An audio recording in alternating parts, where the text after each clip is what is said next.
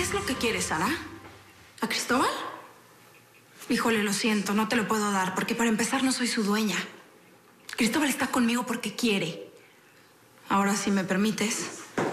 Tú no te mueves de aquí hasta que yo lo diga. Esto es el colmo. Encerradas en el baño como dos adolescentes. ¿Y tú eres la que nos va a dar lecciones de urbanidad y buenas maneras? No trates de pasarte de lista otra vez, Marisa. A todos podrás engañar con tu aura de la sencilla mujer de clase trabajadora, menos a mí. ¿Qué le hiciste a Cristóbal? ¿Qué hierba inmunda le diste para fundirle el seso? Por Dios, Sara. ¿Tú de verdad te crees todas esas fantasías que te inventas? No son fantasías. Es el sexo. Debe ser tremenda en la cama.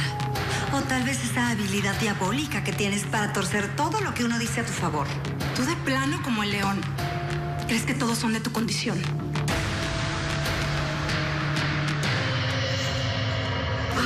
De verdad que yo creí que se mataban, ¿eh? Pero mi niña se portó como una reina.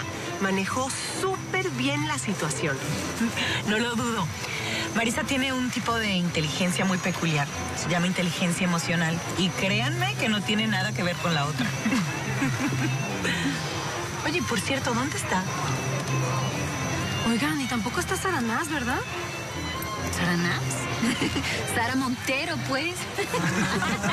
Oigan, pues una de ustedes debería de ir a buscar a su amiga, ¿eh? Conociendo a la Montero, seguro a esta hora se deben estar deschongando. Ay, no, por favor, alguien vaya para allá.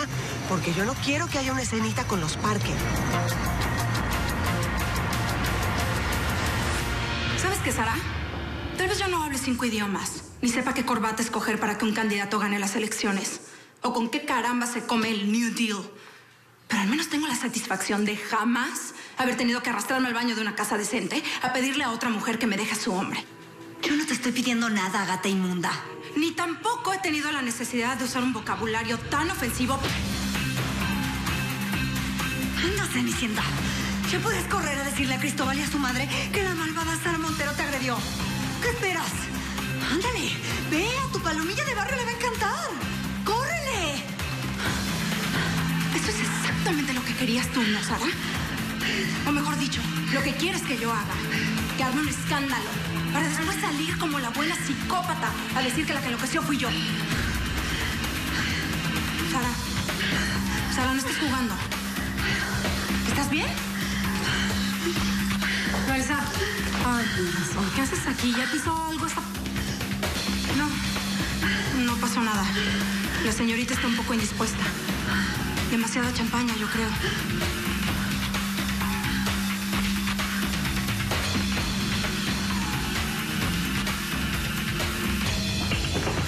¿Qué le dices, señorita? Señorita, la abuelita Lupita y eso que tuvo 12 hijos. ¿Usted qué trae ahora? ¿Por qué echa sus bramidos? No sé, parece que se está ahogando. ¡Zorra infeliz, desgraciada, bastarda! No, güey, vámonos de aquí porque va a pasar algo y nos van a echar la culpa. ¡Corre! ¡Vamos!